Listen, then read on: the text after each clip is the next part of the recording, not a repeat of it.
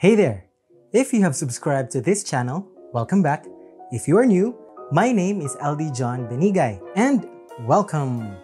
If you are on Facebook, you may have heard of the terms ready for occupancy and pre-selling before.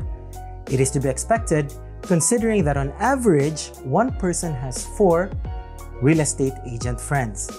You may also know of the advantages and disadvantages of availing either types of property.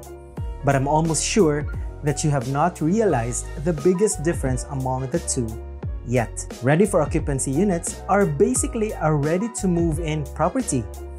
It waits on your full payment and loan approval or your full cash payment, and then you can step right through the door of your own home.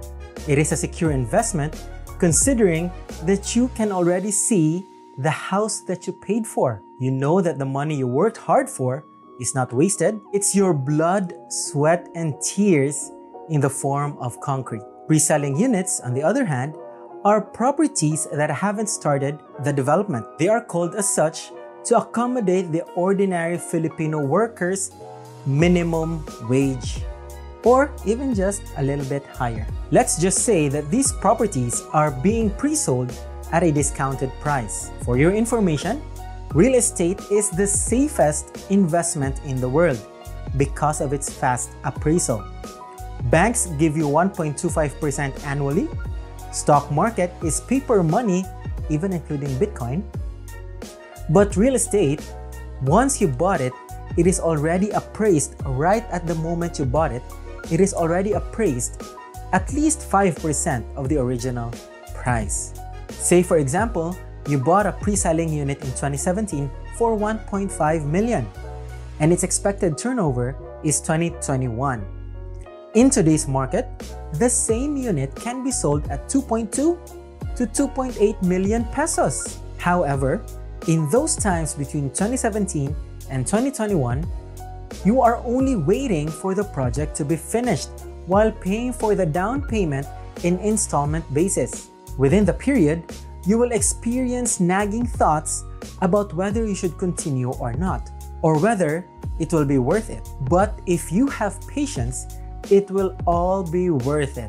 And yes, the biggest difference between ready for occupancy unit and pre-selling is your patience. Your money is worth so much more if you buy today and wait for the turnover period in 2, 3, or 4 years versus buying a property in spot cash. As an agent, I would highly recommend that you buy in spot cash.